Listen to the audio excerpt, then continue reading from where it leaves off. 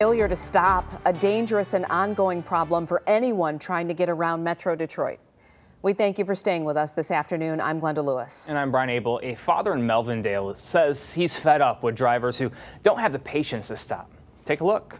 One by one, you see drivers blowing right past that stop sign in his family's neighborhood. It's one of two problem spots on South Dearborn Street.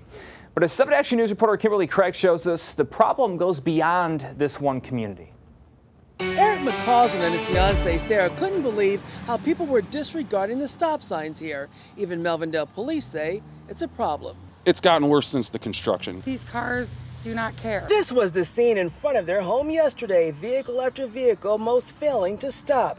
Melvindale police say too many drivers here on South Dearborn Street are treating obvious stop signs at Wood Street and Harmon Street as if they're yield signs when the law dictates that you must come to a complete stop. Ever since that construction zone right there on the train bridge on Oakwood, it's increased exponentially. This is what's caused the increase in traffic. Oakwood Boulevard, just south of 94, is blocked, leading drivers onto Enterprise Drive, which turns into South Dearborn Street, where the speed limit is 25. We had people doing it before, but it was 5-10 cars a day. Now it's like 5-10 cars every 10 minutes. This yellow sign even warns drivers to watch for children. It's pretty frustrating. We've got, between the two of us, we've got, 5 kids, and they were out here playing, and obviously we're sitting out here because we don't want anything to happen to them. And the problem is in cities everywhere. This week, the city of Detroit will be announcing the locations of 4,500 speed humps, some asphalt and some rubber like this.